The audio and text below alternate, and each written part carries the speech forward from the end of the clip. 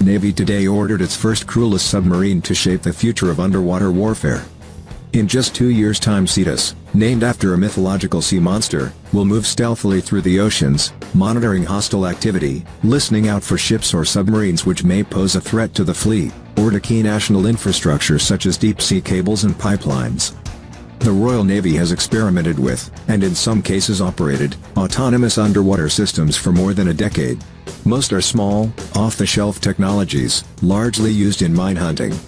The £15.4 million Cetus is in a different league. The length of a bus, it will be the largest and most complex crewless submersible operated by European navies, designed and built specially for the Royal Navy by Plymouth-based tech firm MSubs, creating 10 specialist jobs and supporting 70 more.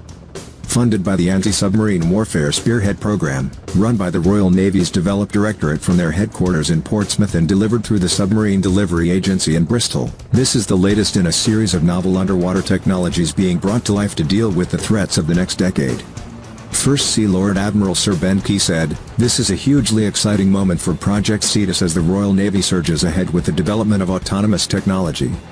This extra-large autonomous underwater vehicle is a capability step change in our mission to dominate the underwater battle space.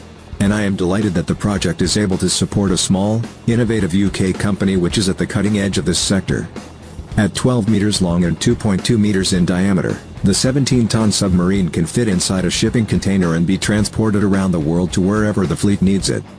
The unarmed battery-powered craft will be able to dive deeper than any vessel in the current submarine fleet and cover up to 1,000 miles in a single mission demonstrator. The goal is for Cetus, and its successors, to work side by side with traditional crewed submarines, such as the current Astute-class hunter-killers, or independently.